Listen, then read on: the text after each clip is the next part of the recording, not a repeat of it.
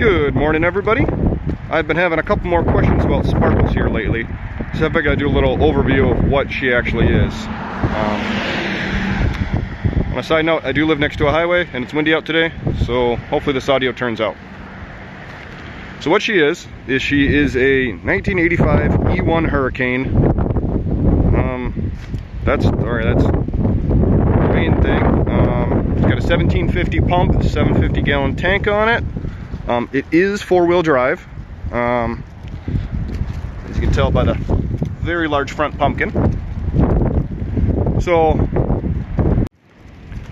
alright, had to cut there for the wind, so hopefully this turns out a little better. So I'll do a little walk around here, show you all the sides. It's a Hale pump in it, Detroit motor, 8V92. It was at 430 horse when I bought it. I'll get a little further back so you can get a good look at her. This isn't how it looked when I bought it. The paint scheme was how it was ran in service. However, a couple other things are not. I'll give you another view over here. There we go. So, I bought this from Tri-County Fire, which is in kind of central Missouri. I live in Wisconsin, so drove her back up. It was originally purchased by Osage Beach Fire Department, so it was used along Lake of the Ozarks. And what it was used for there was they would nose this down the boat ramps. And as I'm walking up the front now to show you the intakes on it. And then, so this would be used to pump water to trucks or just to hoses up on the hill. So it's got twin 6-inch front suctions on her, which I think gives it a pretty good look. And then the four-wheel drive was to help get up the boat ramps when they were done. And then the other kind of special part about this, for that specific purpose, what's behind here, is it's got a 20,000 pound hydraulic winch on it. So that can be used to pull itself back up in that situation. And it also came in handy in other times, as I was told by some people that used to run on this truck. The original department ran it in a white and blue color.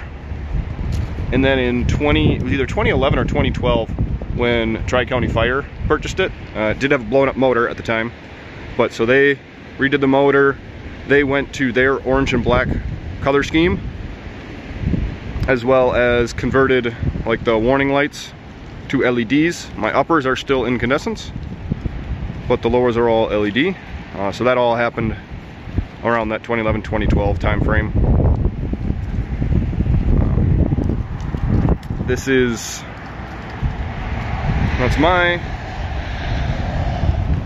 I don't really consider this a show or like a parade truck or a show truck. I use this thing a lot, not as a fire truck, but like one of the first things I did when I got it was I mounted these tires on it. So originally this had standard semi 42-inch tall tires, which would have come up to about here. And to get these to fit, I had to put a 6-inch lift on this truck, which actually improved the ride considerably. I redid the whole suspension, so now the steering's got better geometry and it rides smoother overall. And now these are 54-inch Michelins, which would come on these are actually military surplus, so they were on some transport trucks that used to be running around. Carry a full-size spare up there in what used to be the hose bed. I no longer use it as that. And there's my winch to get it up and down. Carry 40 feet of hard suction on it. I've never drafted with it. I just have it there mostly for the looks. It does have full foam system. The astute among you will notice that that is not the right size hose for that. That's just where I keep it, because if you kind of saw on the back earlier, my hose bed is not set up to carry hose anymore. I removed all my dividers. There used to be a wall up there by the tank fill that now it's just storage for my tire, and then I'll haul things like I've gotten a couple thousand pounds of sand before in bags, and I just set it up here. Or I'll also carry a motorcycle up here at times, depending on what show I'm going to, where I'm going. So I lift it with the crane, and then I put my motorcycle up in here.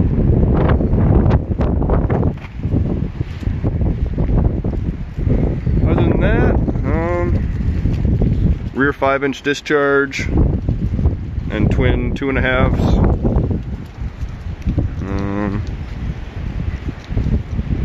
More intake, more discharges, another 5-inch. So they had pretty good options on this. Deck gun if you haven't noticed it before. I'll come around here and I'll give you a good view of the pump panel, because I'm sure some of you are interested in that. These levers are now 7 feet off the ground. They were a little more user-friendly previously. A couple. Oop. Can't be having that. So yeah, it's in very good shape. It's fully functional right now, and that's the way it's going to sit for at least this year. So other things I've done to it, this motor. So it's a Detroit 8V92 TA, so it's turbocharged and aftercooled. Running a 4-speed Allison behind it. Apparently I'm not going to be able to open these. I'm standing in the cold here.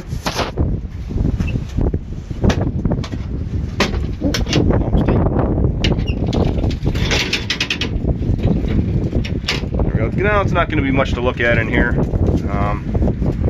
Like I said, it originally came with 430 horse. Does have factory Jake brakes, which I love. Forgot to put that on. I now have it set at over 600 horse. I'm running some pretty big injectors in her. Up the RPM a little bit. Some good timing in her.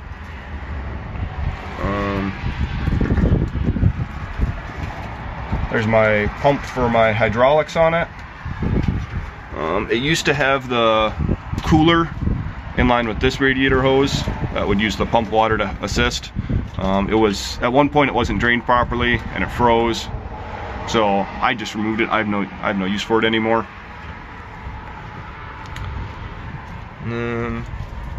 Not really a whole lot to look at in the pump section. I'm gonna show you guys in the cab next.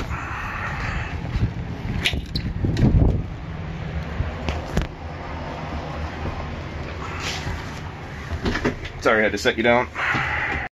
Alright, now that I managed to climb myself up in here, the steps, I don't know, 3.5 feet off the ground.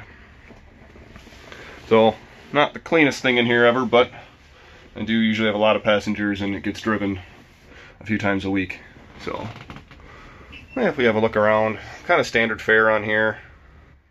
Nothing too crazy.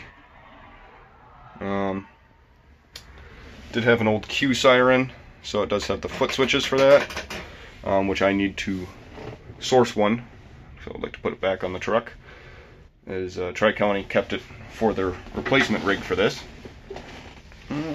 Other than that, since my engine is behind me, I've got a flat floor up here, seat belts for 3, and then my seat, which is air ride, my 4-speed Allison automatic shifter, a dash that looks like it's a lounge seat.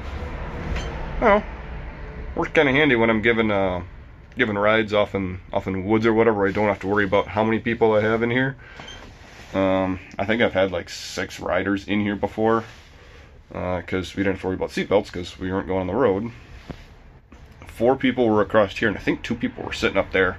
Oh, it was crowded, but there's room in here.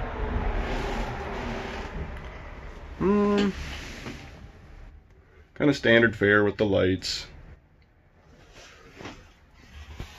And I got my spotlights up here. That's about it for the cab.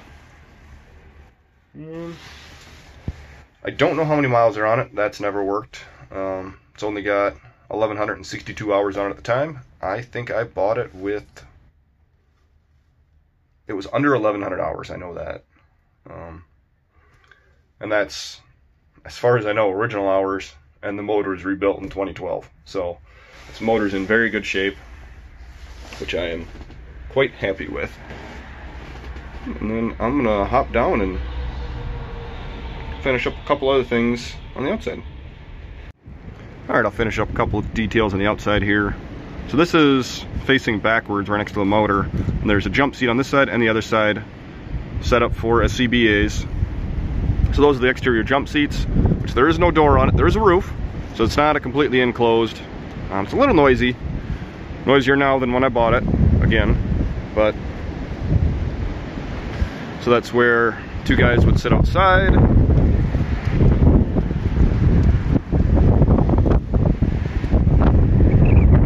And all the exterior spots do have the buttons for the buzzers in the cab.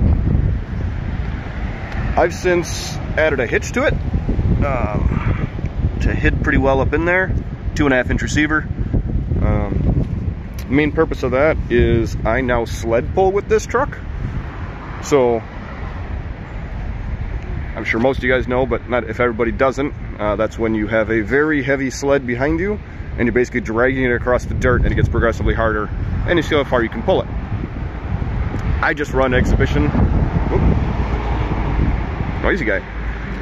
I just run exhibition pulls. I've got some goals which I want to do with that, but for now, or the last ones I've run, they've just been for fun. And you can see the second jump seat over here. So yeah, for now, what I do with it is car shows, kind of kids events kind of thing. Like last fall, I really enjoyed doing this. It was they called it a trunk or treat. So it was a car meet, car show type thing, but you brought a bunch of candy, and then anybody in the public would come, and then, you know, like the parents would look at the cars a little, mostly the dads, and then the kids could get candy. It was a Halloween thing. So I really enjoyed doing that. For that one, I hauled my motorcycle, because it's I have a military motorcycle that I ride, so I took that in this, and then you get quite a bit of attention with these two vehicles, as well as regular car shows, which I show up when they're pretty confused about why I brought a Firetruck. You know, when I'll be sitting next to this beautiful classic car, completely restored, and then there's sparkles here. So long-term plans, it's going to be a camper. So what I'm going to end up doing is pulling the pump out on it, taking the tank out, and then building my own custom camper inside of here. It's going to look relatively Firetrucky, if that's a way you want to say it. So I'm going to try to maintain the original looks as much as I can, but it's going to be a full-blown camper, you know, with sleeping for 4, a full bathroom and shower, kitchen, and all that. So, but that'll come in time. I got a lot of things to do before then. So in the meantime, I'm going to kind of stick to those car shows and truck pulls, which I'm going to be trying to get some sponsors for it, because it's not a cheap truck to run. I have to drive it to all the events, and I get 4 miles to the gallon, and other maintenance on it. It's not easiest for just me to put up by myself, especially because what I'd like to be able to do when I go to these pulls is say, all right, so say it's a event for veterans or whatever, you know, that's why this pull is going on or whatever. I would be able to say, all right, for every foot I pull in the event, I'll be donating $2 for every foot or whatever. And that's my ultimate goal to do with it, for the next couple years, at least when I'm really pulling heavy with it. So that's one thing I'd really like to do. Other than that, I suppose I haven't fired it up yet. We can go do that. Make me climb back in the truck, which is not easy to do with one hand.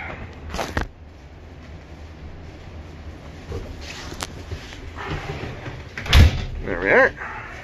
So, battery switch on. Oops.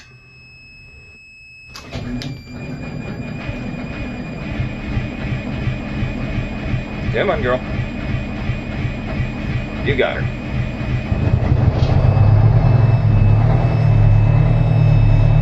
There we are. My buzzer, which is going to go off for a little bit here, but it's pretty. I think it was below freezing overnight, so she starts very good. However, it was a cold night, and it's been sitting for a few. Well,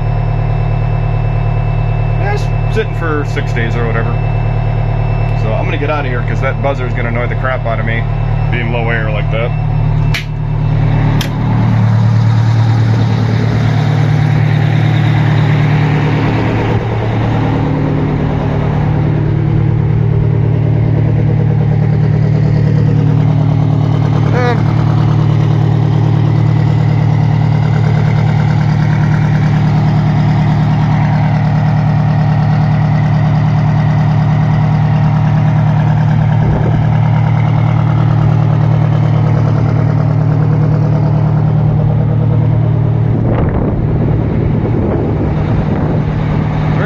So hopefully you can still hear me over it. It does have a straight pipe now, seeing as it's just a for fun truck and basically to get attention. It's a pretty loud truck, especially when I'm getting on it pretty good. So that is Sparkles. I'll be posting more content this year, a lot more than I did last year. Trying to keep up on the YouTube channel and everything like that. So, all right, thanks for sticking around and checking her out.